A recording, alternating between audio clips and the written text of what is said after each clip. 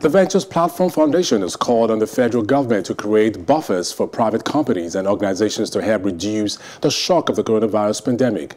The executive director of the foundation, Munshak Obioha, while offering to support startups with $21,000, said there is need to prevent job losses, stop the retrenchment of workers in many organizations, mainly affected by the pandemic. We're seeing a lot of businesses lose revenue at this time.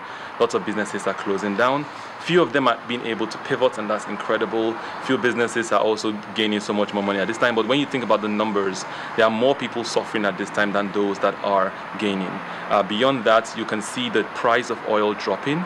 And Nigeria is majorly an oil-based economy, so it's super clear. And when with a lockdown, with a limitation in movement, it's also going to be a limitation in amount of foreign investments coming into the country. So I think that's one of the things that the government is looking to, is to create a fund that would help stimulate the economy and ensure that companies don't have to let go of their staff, because with the unemployment rate that we already have, it's bad enough.